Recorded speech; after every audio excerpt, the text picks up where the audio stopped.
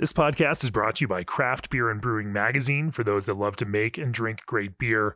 Learn more online or subscribe at beerandbrewing.com or find us on social media at Craft Beer Brew.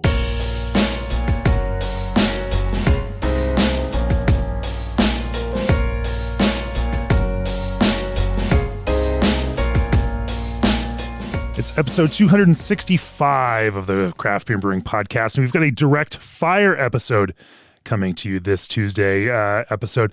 And joining me for this direct fire, I teased this one, I don't know, probably 2 months ago, and it's taken us a little while to make it all happen.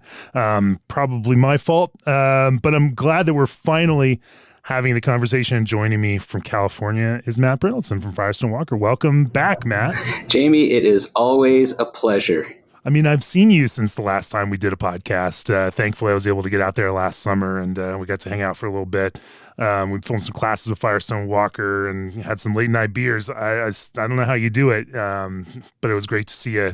And I'm still wearing my Firestone Walker hoodie right now because it's gotten cooler out. I showed up figuring it's July. We're filming, like, why would I need anything for cold weather? And then we were in your barrel cellar filming with Eric Ponce. And yeah, it's kind of cold in there to spend the entire morning. It's funny. We film a lot in there because it's the quietest room in the brewery, but it's the coldest room in the brewery. Well, not the coldest in the brewery, but it's a cold spot. Well, graciously, Sean gave me this hoodie, and it's so comfortable. I wear it all the time now. For those of you following at home, Matt is joining us for the 2023 10th anniversary Brewers Retreat that we're throwing Craft Beer and Brewing, having up at Russian River. If you haven't been in the past, Matt, you were there from the very start. You were from the very first year of the Brewers Retreat up at Devil's Thumb Ranch. I think it was Yeah, it is such an incredible event. Better than I would have ever expected. And plus you pick some pretty amazing venues and some other amazing brewers to work with. So, end to end. Awesome. Excited to be doing this again. If you don't have a ticket and you're interested, go get them now. I think as I was checking before we started here, we've got like 4 tickets left now. So we're keeping it small at 50 people. Of course, alongside Matt, you'll have a chance to brew with Vinny and Natalie from Russian River, Ken Grossman of that tiny little brewery, Sierra Nevada, right? Nobody's ever heard of them. Henry and Adriana of Monkish, Corey and Karen from Side Project, JC and Esther of Trillium, Neil Fisher of Weldworks, Sean and hopefully Karen, hopefully of Lawson's Finest, and of course, and Ben Edmonds. Ben Edmonds is just gave me the solid yes. Wow. Over the weekend. Well, it's an honor to be on that list. Holy cow! You had me at Ken. We're gonna team up. We're gonna team up brewers, and so you wanna be partnered up with Ken, huh? Oh man, that'd be awesome. But I'll have to do some homework. Well, it'll be fun. Obviously, we love watching the dynamic as you guys get into this brewing on homebrew systems. I'll end up being Ken's kettle boy. I'll just be fetching things for Ken. You don't, he's critical. He runs a tight ship over there. You think so? I've told the story before, but it's amazing to watch him even on a homebrew setup. Absolutely incredible. Anyway, if you're interested, go to brewersretreat.com, get your tickets. I've got 10 questions out there, audio questions that listeners have submitted to the podcast. And we're going to go through those. That's the whole nature of this direct fire episode. But before we do that, AccuBrew is a revolutionary fermentation analysis tool, unlike anything else on the market, giving brewers unprecedented insight into the fermentation process. AccuBrew helps brewers confirm consistency and avoid problems from batch to batch. From your smart device, you can track and compare sugar conversion, temperature, and clarity, and use that information to continuously improve your process. AccuBrew goes beyond a simple measurement tool. With the AccuBrew system, managing your process and people has never been easier. Visit accubrew.io today for a no-obligation 90-day trial. Also, this episode is sponsored by CanCraft and BSG. Need cans? CanCraft has you covered. Get blank, sleeved, and printed aluminum beverage cans with low minimums, plus full service support from design through delivery. No matter the size of your business, CanCraft's design and aluminum specialists are here to guide you every step of the way. Visit bsgcraftbrewing.com/CanCraft for your complete packaging solution. And so, yeah, you know the format of the podcast, Matt. You listen to the podcast, right? I listened to Neil's work, and I'm a little nervous. You're a little nervous. We're going to put you on the spot here, but there's no wrong answers. Neil did right? a great job, by the way. The bar is high. Well, let's see if we can pass it. We'll kick it off for the first question right here. Hi, Matt. This is Ryan from Denver. I had a question about recipe design when you're collaborating with other breweries. For example, when you're working with somebody like Other Half on Pivo snaps, or somebody like Russian River with Stevo, how do you decide which breweries, process, and ingredients and techniques you're going to use for those beers? All right. Well, Ryan, that's a good question and not too tough for the first question. And what I would say is that it really does depend who we are collaborating with, but specifically the ones you mentioned, the collab with Other Half, that was going to happen in their breweries. In fact, we brewed a beer in one at the New York brewery and one in Washington, D.C., and a lot of it was led by the materials that they had. And we were riffing, for instance, with Pivo snaps on Pivo conceptually, and they had some really interesting ideas on how to, put their own signature twist on it. But a lot of interesting ideas like what? Well, in that case, they used some adjunct. So we're 100% malt on Pivo. There was some rice that was integrated in Pivo snaps, making it a little snappier, crisper beer. But they did go with the Saphir theme.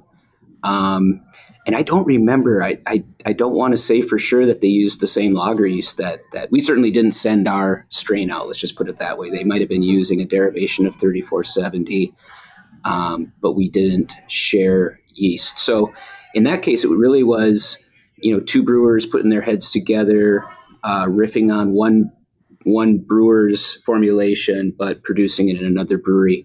Now you guys use pretty lean Pilsner malt. We use Wireman Pilsner malt for Pivo, and there's a touch of carafoam in that beer. And we also do a fairly aggressive. We use a step mashing process, trying to get pretty good attenuation. We're not doing any decoction or anything on that beer. Although Sam Tierney's been playing around with, we like to say, dabbling in decoction down at the Propagator a lot lately.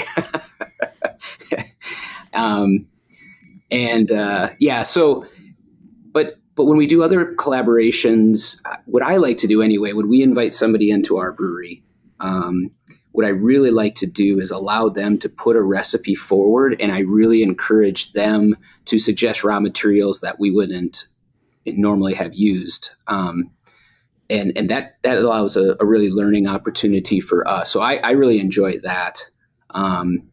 It is fun to step into other people's breweries and talk through some techniques and put a little special touch. But I think we all know how to run our own breweries. And so, kind of putting somebody else's recipe into your system and running it through your process and your program is a really interesting way to do these collaborations.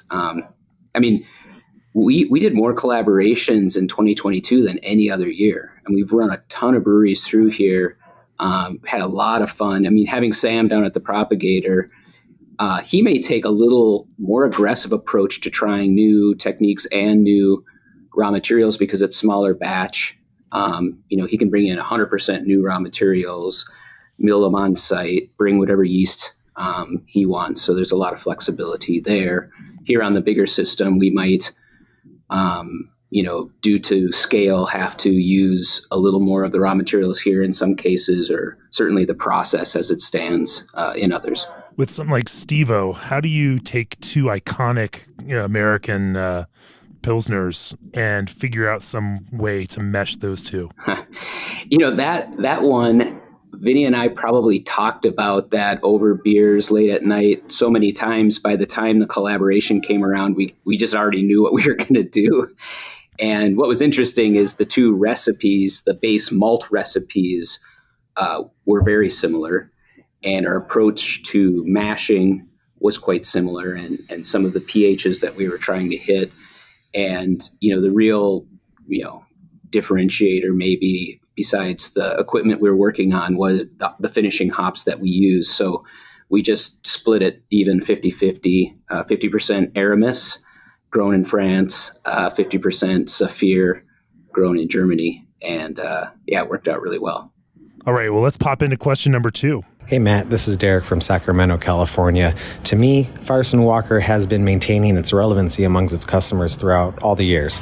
So my questions to you are, who comes up with new ideas for products? And can you describe the timeline from when that idea is presented to recipe development, R&D, and its final entry into the market?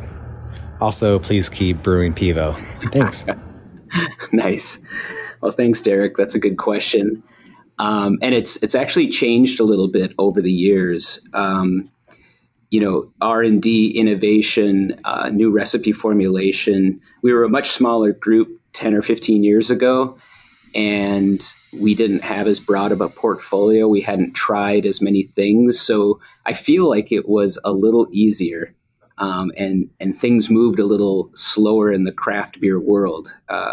Oftentimes, gosh, if we even had a marketing department at those times, the people who made those marketing decisions would say, hey, opportunity for a new beer. What do you want to brew, Matt? And we'd say, let's do a double IPA or let's do a Hefeweizen. And they'd say, all right, we'll go sell it. It was just pretty simple. And I was drawing from, at that time, let's say, just throwing it 15 years ago, I'd draw from either my homebrew experience or experience in other breweries or beers that I had tasted.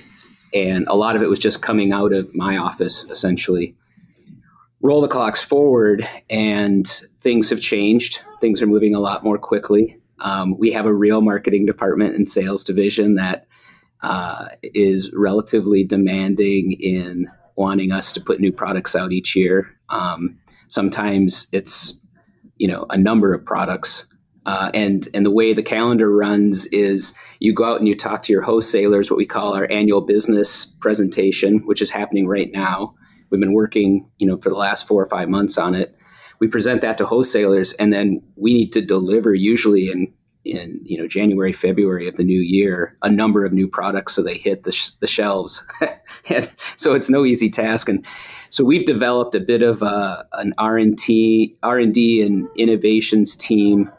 And I'm really proud of the work that they're doing. It consists of, in no particular order, Sam Tierney, who I mentioned earlier, down at the Propagator, Brad Miles, who sits at a desk here and works in the brewery here in Paso Robles, and then Kevin Troxel, who is part of our lab team.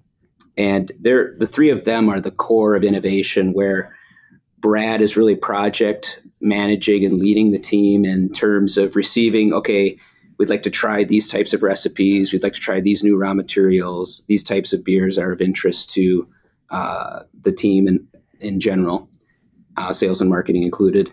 And then he'll put on a calendar when we would brew very small batches on our 1 barrel pilot system, when they would move then down to Propagator and have Sam take some cracks at them and get that beer on draft into the restaurant so we get a little bit of feedback.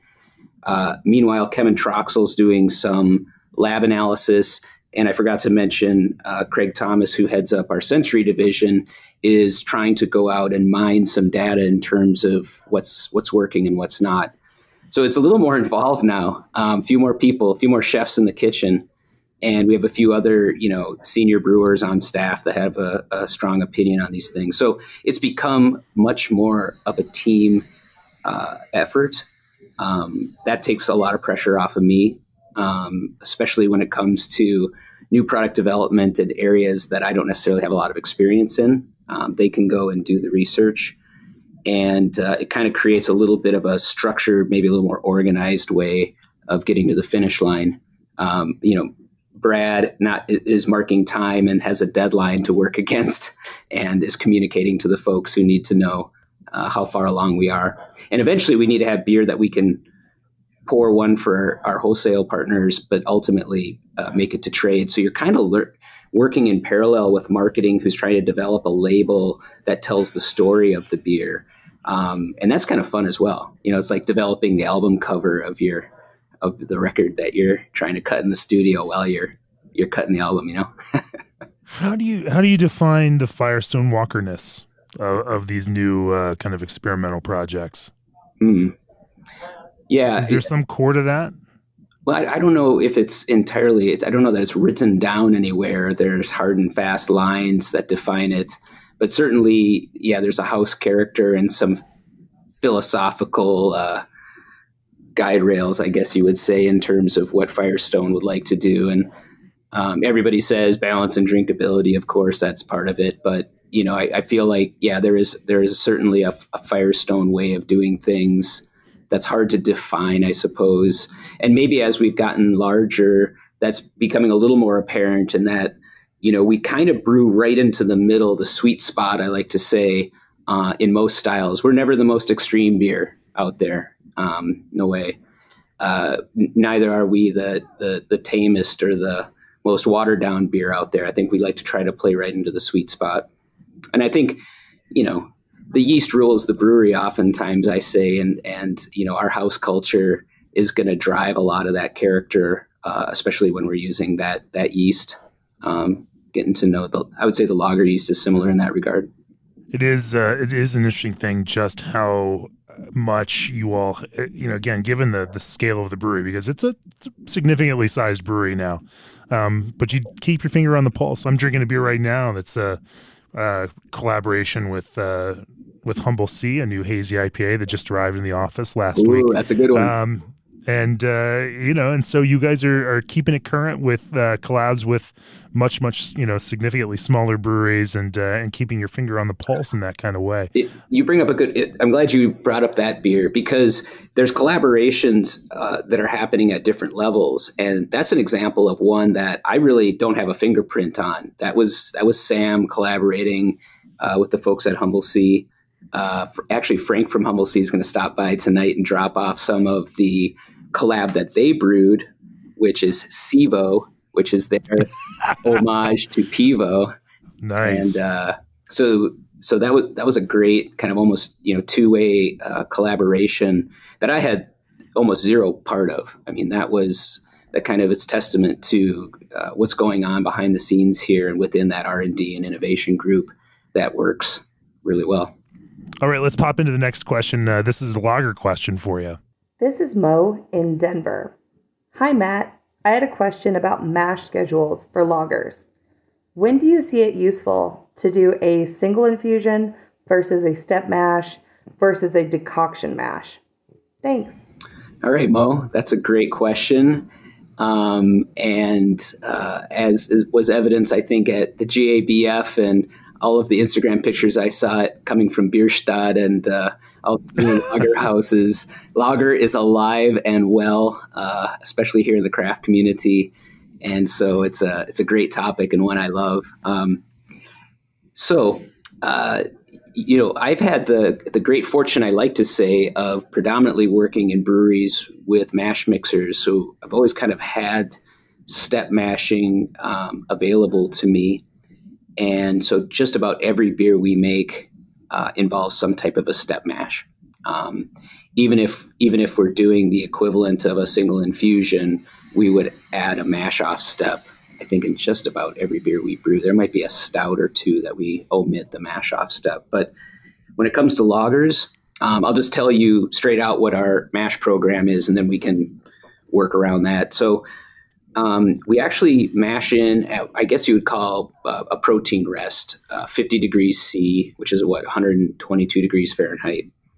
And that rest is not typically long. It's usually just all in the mash, the strike water and grain mixture should strike at 50 C.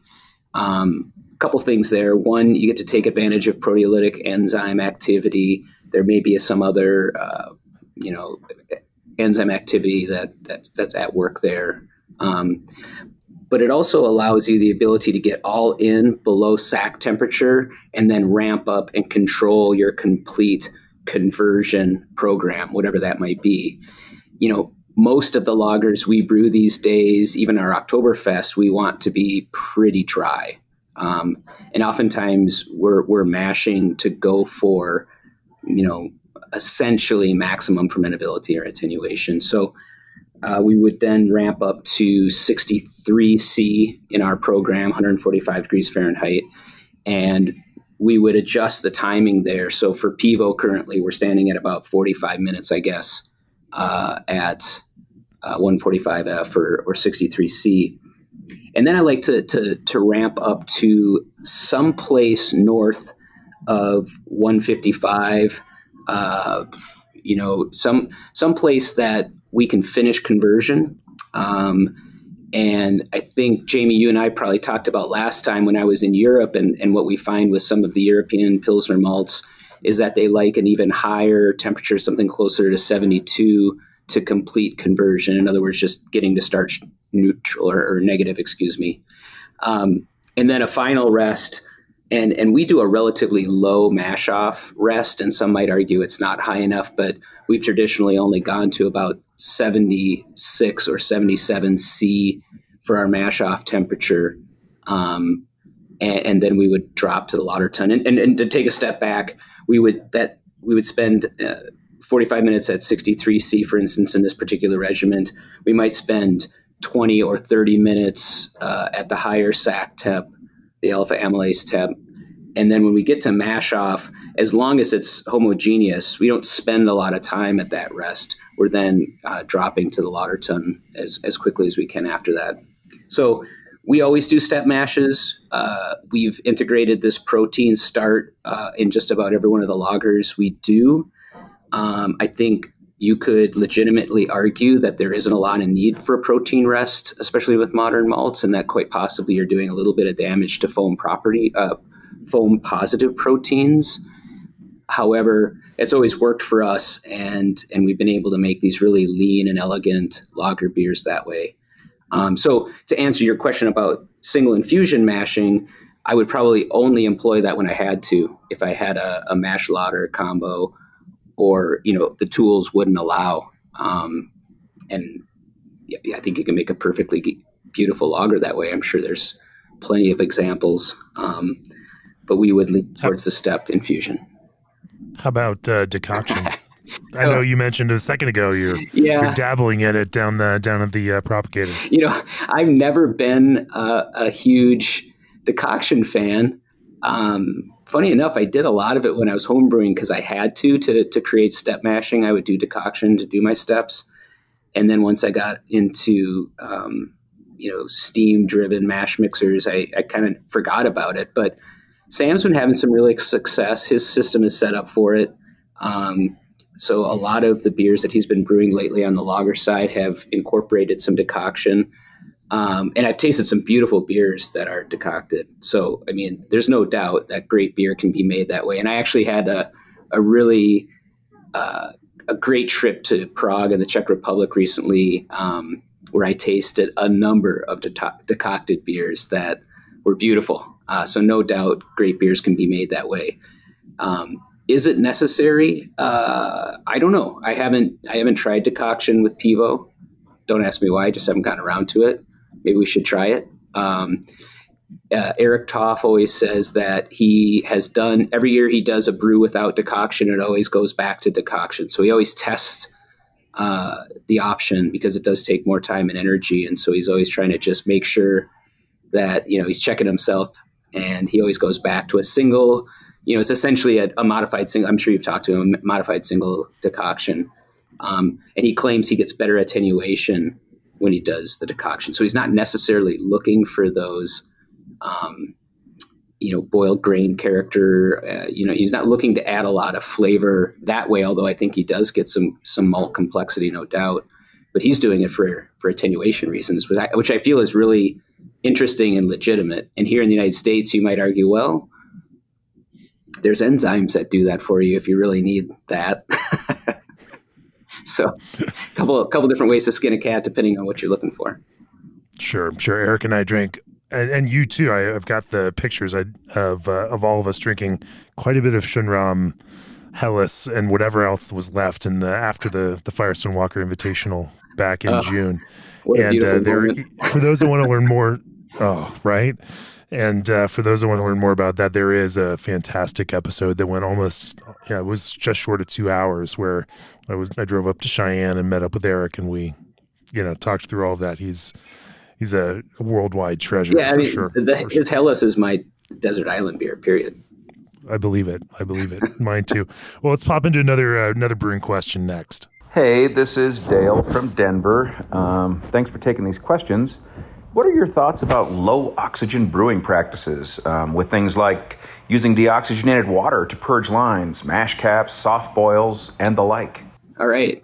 Well, Dale, I feel like that's a little bit of a softball for me because I'm a big fan of DAW, deaerated water, and using it in the brewery to your advantage. So, and some of this might be related to the size of a brewery, the scale of a brewery, but we have a deaerated water plant, and I can just explain that really quickly for those who might be interested and aren't aware of it. But so we take reverse osmosis treated water, or essentially water that's ready for brewing or could potentially interface with beer, and we sterilize it by bringing it up to approximately 80 degrees C, and then we drop it over a long column with a lot of baffles in the column. And then we blow CO2 up from the bottom of that column, and that's a hot deaerated water program. And the water hits the bottom of the column essentially at zero oxygen. So you've driven all the oxygen out of the water.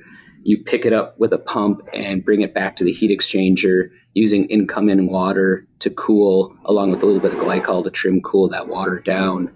And so you end up with this water that's just slightly carbonated, free of oxygen, and then if you put it in a well-purged tank, you have it to use in just about any place you need to in the brewery. And the main reason we purchased it is as the brewery got larger, and the pipes got longer and longer between point A and point B where the beer had to go. Before we had that, we might pack a line with hot water, then push it out with CO2, then bring beer into the system and inevitably lose some beer that foamed, or, trying to pack a pipe. And so we justified the investment in the DAW system because of all the beer that we would save, plus lower oxygen transfer. So now we always start the process by, after we've cleaned and sanitized that pipe length or piece of equipment, packing it with DAW and either pushing it out with CO2 and bringing beer back into the system, or simply just pushing the DAW out of, for instance, a pipe with beer. So it saves us a bunch of product, keeps our oxygen levels low. And you can actually create DAW pretty easily, I think, by just delivering clean brewing water to a tank and bubbling CO2 through it and using your oxygen meter to ensure that you're like single digit part per million oxygen before you use it. That water could also be used if you were going to slightly high gravity brew something to hit your alcohol targets. So in this brewery in general, we'll always brew a couple tenths above the percent alcohol that we are labeled as such, and use a little bit of DAW. And usually that blend happens in pushing beer to and from the brewery, so it's kind of calculated into the process. So long and short of it is I'm a big fan of DAW. I'm sorry, the other processes that were mentioned? Mash cap, slow boil, other places for oxygenation as well. Mash caps we haven't worked with as much. I assume that's putting inert gas in the mash mixer and kind of chasing the brew house and trying to get the hot side aeration down. We haven't done as much of that work. And I think in a perfect world, we would be doing that. And in fact, I think our wet mills have a place where we can inject either nitrogen or CO2 for that purpose. I think our hesitation was more on the safety side and the cost of those utilities. You start pumping a lot of inert gas around in big brewing vessels, and that stuff's got to go somewhere afterwards. And you got operators working around those vessels. So that would be my first hesitation there. But I think there's plenty of papers written on that having a positive effect on beer shelf stability. So if you can do it safely, why not? And then, I'm sorry, what was the last one? Boil vigor, do you slow down the boil in order to, reduce any oxygenation potential in the kettle? Not in this brewery. We have internal calandrias, so they thermocycle and it's a fairly vigorous circulating boil. But the theory there being is that oxygen is not soluble in boiling liquid, so that you have a fairly low chance of driving any of those reactions. But that being said, everything can be done better. I think, focusing on a gentle boil that still gets you to your DMS numbers, that you still get a good true pile and coagulate away the things that you don't want in your beer. That's always a good thing. Well, let's kick into another brewing question next. But first, we all have busy lives these days and can't afford to waste a day stuck on the couch because of a few drinks the night before.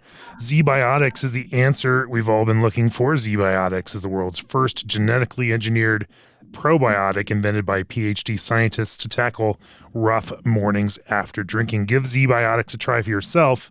Go to zbiotics.com/beer and brewing to get 15% off your first order when you use beer and brewing at checkout. Z-Biotics is backed with a 100% money back guarantee. So if you're unsatisfied for any reason, they'll refund your money, no questions asked. And speaking of Z-Biotics, just for science, they sent us a pack to test down. So last Thursday, before I went over to the GABF session, it's like, hey, I'm going to try some Z-Biotics because what do I have to lose? I'm about to go drink a whole bunch of beer. Nice. And, and so went to the session, drank a whole bunch of beer.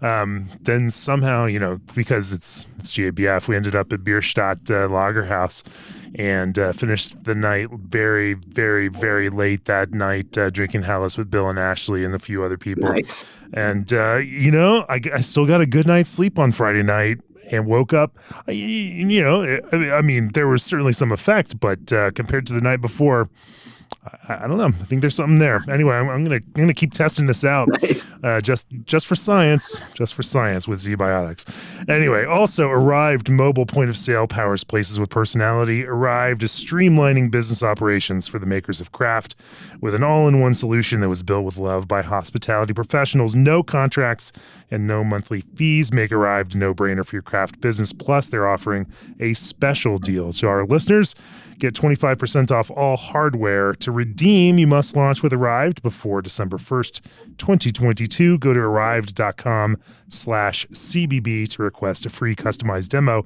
That's Arrived, ARRYVED.com/CBB. A different kind of POS has arrived. All right, Matt, this next question's from somebody that you know. Uh-oh. Hey, Matt, it's Evan from Green Cheek here. Question for you. Since partnering with Duvel, you've done a lot of travel to Europe and long-term stays in Belgium. As a West Coast brewer, what are some of your favorite brewing lessons you've learned from Belgian brewers that you've applied to your own beer program? Evan, I knew he'd throw a hard one at me if he was going to get involved. Love that guy, by the way. Thanks, Evan, for sending a question our way. He's got a second one after you answer this one. Oh, no. Okay. Gosh, I feel like we talked about this a little bit when I was on the show last. I think broadly speaking, and I would encourage all of you out there that are brewers, professional or others, to go out there and get exposure. Just, living a day in another brewery is a great experience. And I think that's, talking about collaborations again is another, great part, maybe the most important part of doing these collaboration brews in person is getting inside of other people's breweries and just, seeing that, this beautiful thing of brewing can be done a million different ways. And there's a lot of really smart brewers out there who think about each step in the process a little bit differently than you do. So with an open mind, you can learn a lot. Some of what I brought back home was, I think I picked back up what I already knew in some cases that I just forgotten that other brewers were really focusing on. I know you're going to ask me for specifics, so I better think about this. But, I said over and over again that presentation is just such a key to Belgian beer. And whereas myself and my coworkers here at Firestone Walker and a lot of my friends in the brewing industry, the first thing we do is we close our eyes and we stick our nose into the glass and yeah, we might have seen the beer in the glass, but maybe it didn't have as big of an impact on our impression. We're really working with our senses to dig into these beers, and working with Hedwig over at Duvel, like the first thing he did would pour a beer and just kind of study the foam, and he'd study the clarity. He wasn't overly obsessed with clarity, but it certainly needed to be consistent for that beer. The color, oh my gosh, when it came to wit beer, it better be white, as the name suggests. And any amber off color for whatever reason, game's over before you even taste the beer. So just that presentation, and obviously Belgium, they're just the best at having a very specific glass and shape for every beer. And it's just so much a part of the beer culture there. So that probably is the biggest thing I came home with, is just remembering that and thinking about it. And everybody here at the brewery is just sick of me talking about foam now, because I'm never satisfied. Sure. What was the biggest thing they got from you? Well, I'm always pushing hops, obviously. And, they love to make fun of me. They would make this little motion. You can't see me right now, but there's Matt rubbing and sniffing hops again, and that was the running joke in the brewery, was my obsession with hops. But I think some of that rubbed off. If you've had an opportunity to try Duvel 666, it's got a unique hopping program, and there's a little touch of Matty B / California in that beer that I'm very proud of. So yeah, I think that. I think they also, I don't know if they made fun of me or not, but like I'm one of it. I'll run around and make sure and double check everything. Once is never enough. So they like to watch me run up and down the stairs a couple times every time I needed to do something. So. Well, Evan's next question is also about hops. Second question. As a former hop chemist, what do you think some of the biggest mistakes most hoppy brewers get wrong, from selection to glass, with how they use or select hops? Ooh, that's a really great question. I don't know that I can really say. I'll just let me go to bitterness. I think that some brewers focus on that number, IBU number, and I think, and maybe people are coming around to this, but really it's all about what's in the glass, and that number can be a little bit deceiving, and even shooting for that target can be a little deceiving. And back to what I learned at Duvel, oftentimes, although that bitterness number was really important, the way they hopped and the amount of hop material going to the kettle was equally as important. And they would deal with it, kind of balancing those two things at once. So, and I think a lot of people are coming back around. I mean, IPAs today are not as grippingly bitter as they were when we first got rolling on that style. And I think there's greater appeal to modern IPAs as a result. Sure. And the quality. Does that answer that question? I don't know. The quality of that bitterness is more important than ever. You're absolutely right. Evan also asked maybe about the selection to glass part of it. I think that, we were talking about this because we just got back from selection, right? And actually, I didn't go. The team just got back from selection. I didn't go this year. I let the team do it. And I did some selection back at home, but I didn't actually fly up to Yakima.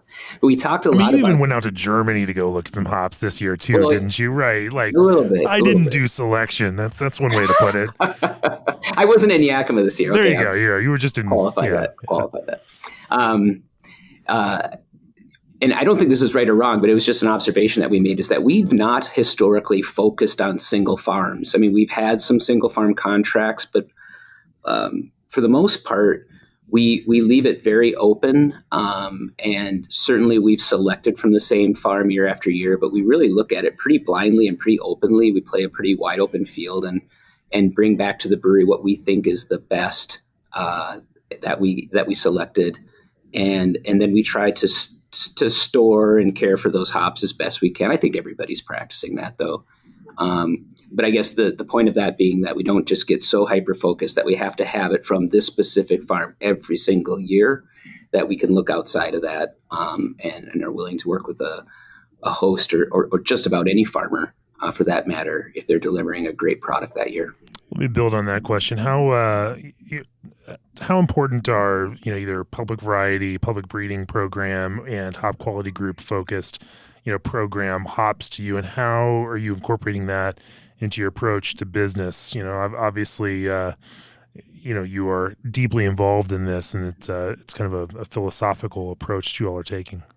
Well, putting on my hop quality group cap on, we're very focused on keeping some public breeding alive and helping that along, just to keep things, balanced. And I feel like most of the farm community and most of the merchant community is on board with that as well. Some amazing things have come out of the private breeding program, so I'm not taking anything away from them, but I think in terms of just a balancing act, and having a number of breeding programs running in parallel, I think will just be the best thing for the business.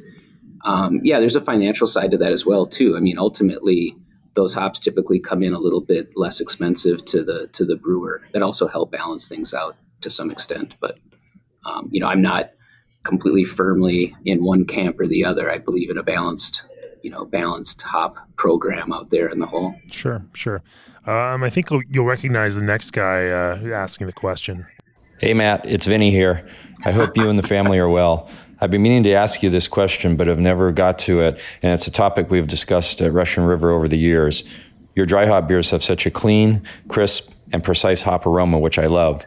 When making a more traditional dry hop addition, do you base the exact time in which the dry hops are added on a specific number of days after fermentation has started, a precise attenuation drop, or are you looking for a yeast cell count before you make the dry hop addition, which I know some breweries do? And if not based on cell count, do you track what your cell count was at time of dry hop? In general, I'd love to hear your thoughts on this topic. Vinny, that's awesome that you'd call in and think about it. That's awesome. Well, actually, Vinny and I have talked a lot about dry hopping. Maybe we haven't talked about this specific. So I'll just take a step back. It depends on the yeast strain that we're using. So I'll just start with our house ale strain, which is not cal ale. And so it does behave a little bit differently. And I understand that brewers who use that yeast sometimes have to alter their dry hopping program to get the results that they're looking for. And, our yeast is more of English derivation, I guess. We think it's probably closest to Fuller's yeast or some London yeast, some English ale yeast, industrial yeast. It's a fairly high ester producer. It's also a very high flocculator. To just walk through our program, we would start our fermentation pitching at pre-normal amounts, half a million cells to 1 million cells per milliliter per degree Plato, depending on the type of beer we're making. And we see some pretty massive growth. In a normal IPA, we might see upwards of 90 to 100 million cells per milliliter at high Kreuzen. And we typically, rather than it just being, if the day we brew is day 0, day 1 is that first 24 hours after, and onward, we're oftentimes dry hopping on day 4 or 5, but that's not, it's not based on time exactly. It's based on the fermentation, as Vinny suggested. And we would like to see the beer be below 1 degree Plato. I would say probably almost like a half a degree Plato above terminal gravity. That also is somewhat beer dependent, but on average, let's just say that. So we're close to fully attenuated, but not completely.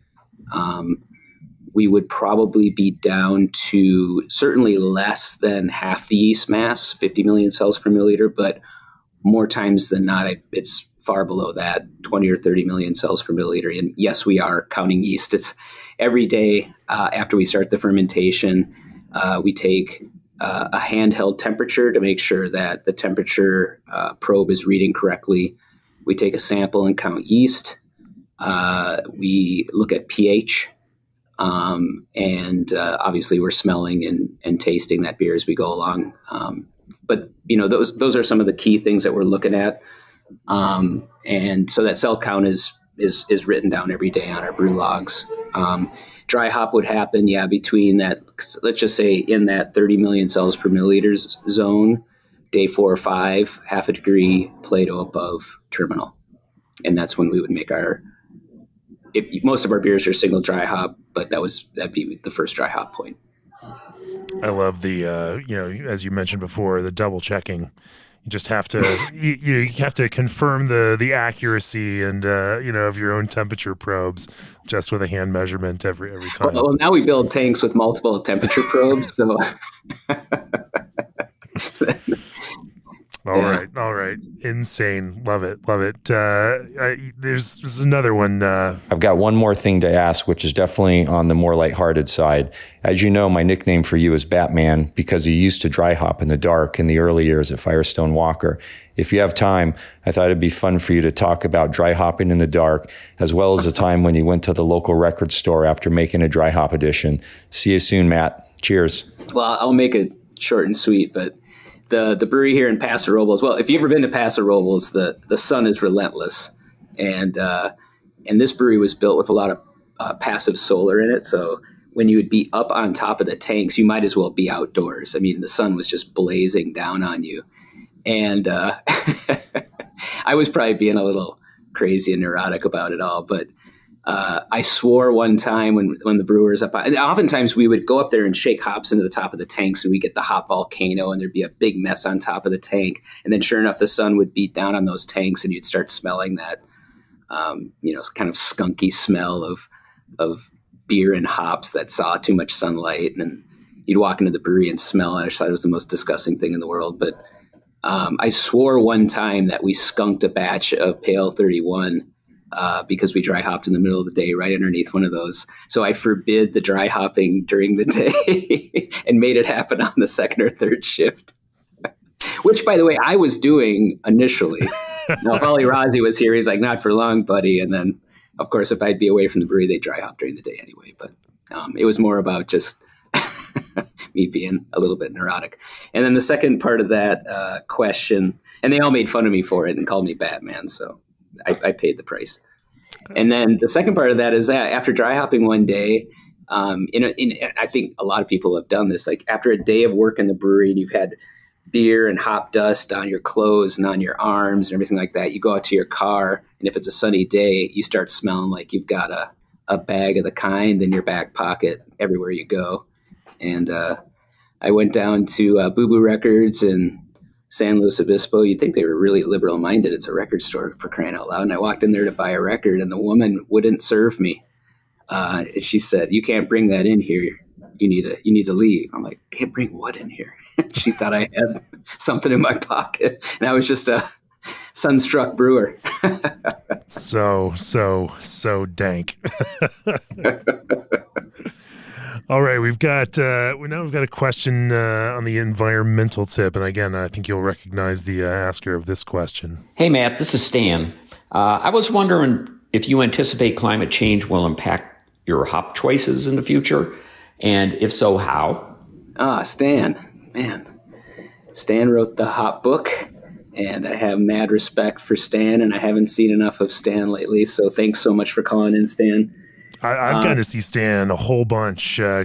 Popped up for our best in beer judging, and then Joe and Stan and Daria and I all went to go see Wilco at Red Rocks after that. And I mean, we've had some good time. I missed him in Yakima. They were there like a day after we left, but of course, saw him this past weekend. Well, now I love Stan even more that I know he's a Wilco fan. Oh heck yeah! Well, I mean that's a but great. He is beating the environmental drum, and he's coming for your cashmere. Just warning you, brewers out there. But I love cashmere too. But seriously, but what he's saying is absolutely true, especially this year with hop harvest. When we look at what's happening in Czechia with a really just horrible harvest. It's probably down 50%. 40%, 50%, somewhere in there. Germany, has had a really difficult harvest this year. There's some major environmental impacts. Even Yakima in the Pacific Northwest is down, 20% this year. That environmental impact of hops, what climate change is doing to hops, and also the impact of hops on and the agriculture and everything else on climate change itself, goes both ways there. All of those are having impact on the agriculture. How do you foresee that having some impact in the way that you select, use hops and deploy them in the future? Yes, Stan brings up a really important point, and I don't think anybody is denying that there's some extreme pressures on these growers around the world. I think immediately the European growers, as we know, since they have a smaller percentage of their fields under irrigation, are being impacted the most.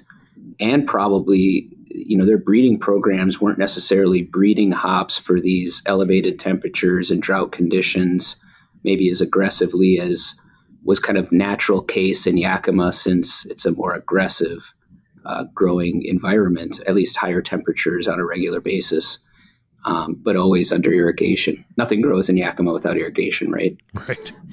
So Stan just brings up this amazing point. So how is it going to impact our purchasing? Well, hops are going to have to go up in price if we continue to have these off years. If this is the new normal, then brewers are going to have to respond with, again, through contracting and negotiating, paying for that extra, that drop in yield, and what the growers are going to need to do to address it.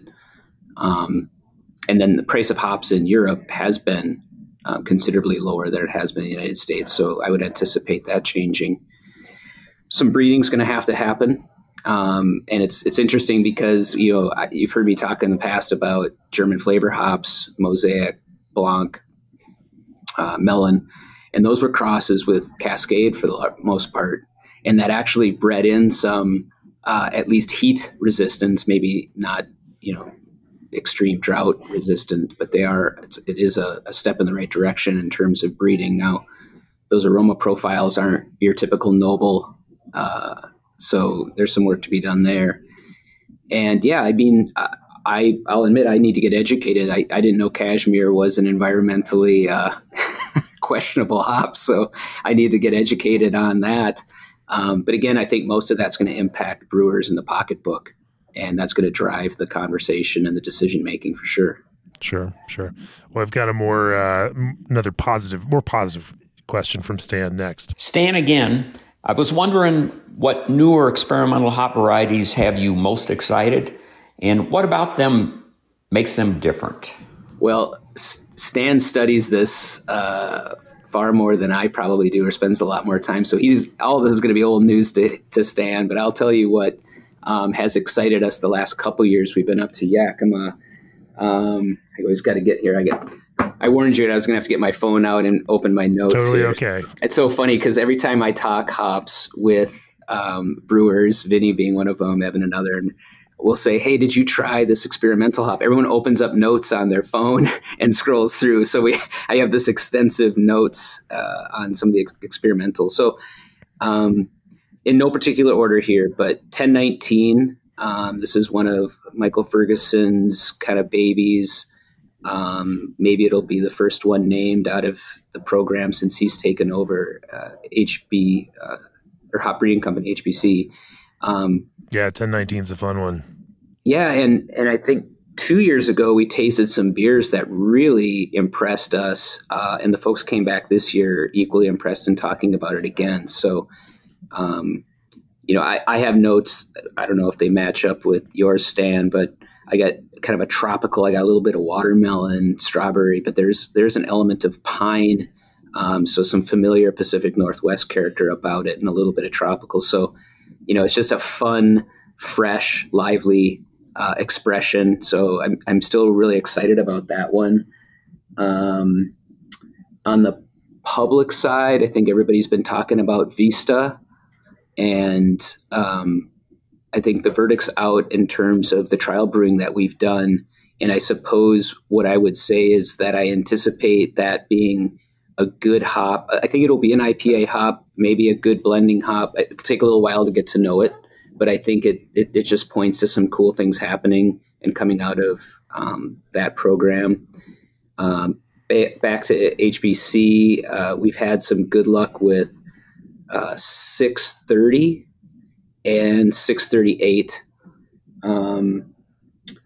and also 586. So those are three that are on our radar and pretty high on my list here. And most of that, again, is pointed towards IPA brewing. I've said this before, Firestone's not the first kid on the block usually to adopt a new experimental. We now have what we affectionately call our little MFers, our little mini fermenters. They're SS Brewtech 1 barrel fermenters. And so we do exhaustive hop trialing in those. In fact, they're almost always full with some single hop brews in them that we taste through sensory. So we're doing our best to get to know these hops, but we're a little slow to adopt them in the production side of things. Sometimes I look in our hop closet and I'm like, oh man, we got a lot here already. A lot of hops we love and deserve our attention. But if I had to pick one of those, maybe I'll just say 1019 right now might be the one I'm personally most excited about. You mentioned Czech Republic, and I just got back from there and was introduced and got a chance to rub a whole mess of hops I didn't know existed. There's a whole series of hops named after the planets. There's a whole bunch of derivations of Saaz. There's a really cool IPA hop called Eris coming out of the Czech Republic. So there are some hops there that I need to get some samples of and try as well. All right, we're going to quickly go do our research on that. Man, okay. Although I imagine this might be a difficult year to get a lot of samples out of there if they're dealing with some of those other issues. Okay, I've got one last question for you. We've seen you guys have made award-winning IPAs for multiple decades now, and your newest release with Hopnosis made a shift to use lager yeast in a kind of different fermentation approach. Sam has written a really nice article for our next issue, on this kind of trend within brewing. But talk to me for a second about taking that kind of approach, using lager yeast in this different kind of context, making hop-forward beers that you are selling as IPA. Why do that? Why change that up? And what have you learned in the process of making some of those changes? Not just test batching, but even launching a beer as large, as a production batch like Hopnosis. There were a couple of good question, by the way. Great question. Thanks for mentioning Hopnosis. That was a fun project. And then, back to the question about R&D, it was a perfect example of, we had the better part of a year, so there wasn't a ton of pressure on us in terms of, I felt like we had plenty of time to do trial brewing and get this right. And for the longest time, we had talked about making hoppy beers in general, IPAs or others, trying to use lager yeast. And I don't know that this is really proven out, but, conversations I've had with Vinny and other brewers about the fact that we know lager yeast produces a certain amount of SO2 naturally through fermentation. That does sometimes come with a sulfitic aroma and flavor that doesn't play particularly perfectly with hops. So, but that in itself is an antioxidant. And, the dream was, could you combine lager yeast with an IPA to make a more flavor stable beer? And again, like I said, I don't know that that's really played out, because what we found is, as we've had to elevate our temperatures a little bit in primary to get that yeast to perform, produce a little less sulfur and make the beer the way we want it to be in a balanced way, I believe that we're losing some of the benefit of that SO2 that would otherwise be protecting the beer. Or we haven't seen an extreme extension of flavor stability in any case through using that yeast. But I think there might be a little bit of something there. So that was one angle. another angle was that, and I mentioned our house ale yeast earlier, it's so distinctive. And we've made so many IPAs with it. And every time I pick up a Union Jack, all I taste is I taste the yeast. I mean, I taste the hops, but I'm always thinking about that house character it has such a distinct fingerprint on that beer. And so we were releasing another West Coast IPA. Union Jack was staying in the portfolio. And so it was another opportunity to differentiate kind of the quote unquote house character that the house ale yeast lends to each and every one of these beers. And we already had the yeast in house, so it wasn't like we're adopting a new yeast this time. It wasn't like hazy IPA where we needed to bring in, the haze positive. We're using A38, the London 3, but so it wasn't a full blown adoption. This was already a child living in the house, and just deployed them into a different type of situation brewing wise. I mean, that's kind of the long and the short of it. Trying to differentiate the flavor was more than anything. And obviously we were influenced by all the cold IPA brewing activity that was going on, that our friends up north kind of started talking so much about. And we chose not to call it a cold IPA, not for any really good reason. I don't think this was even the conversation, but in one sense, I don't know that we wanted to get caught in an eddy of a new style.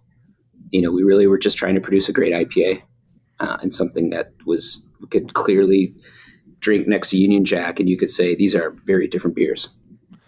It's funny, there are a fair number of brewers out there that are now doing the same thing, making all of their IPAs with 3470 or some variation thereof. Well, I mean, you got Bob making beers out of Highland Park, some of the most beautiful beers you'll ever taste, and they're all made with that lager yeast. So he's really perfected it at his scale. And we're trying to do, I was heavily influenced by him. We went down and did a collaboration with him, and I was just fascinated tasting those beers off the tank and then tasting them off draft and tasting them out of the can, and how well that worked and how the control he had with that yeast. So yeah, that was an inspiration as well.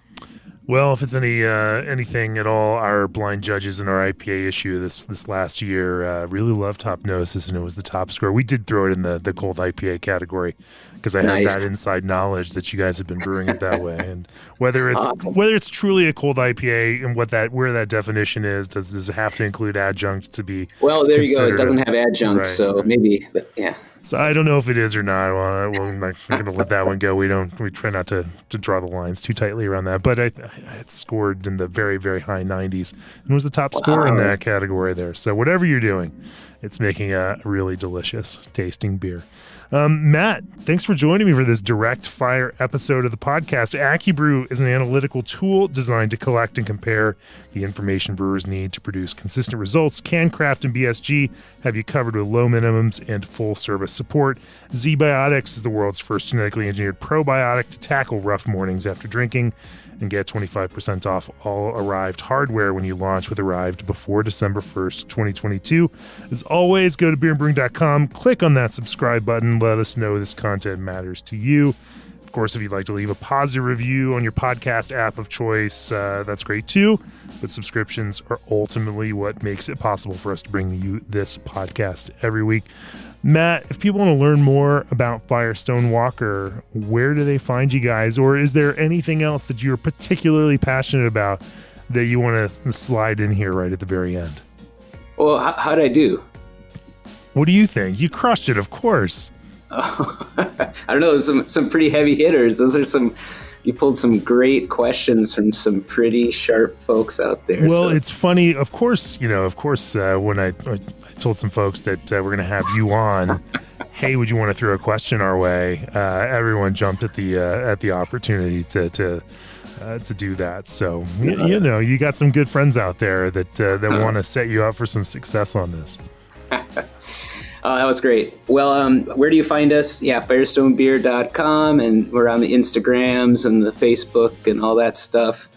Is there a Firestone beer that you're particularly passionate about right now that you just, everyone should go out and try? Pivo, of course. Yes! Pivo. It's back in cans, and we're brewing it. It's in the tanks. It's awesome. Fantastic. Keep hope alive. Keep Pivo forever. Matt, thanks for joining me on the podcast. It's great talking to you as always. Cheers. Likewise, Jamie. Thank you.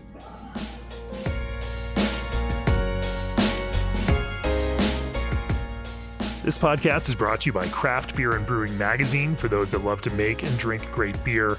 Learn more online or subscribe at beerandbrewing.com or find us on social media at Craft Beer Brew.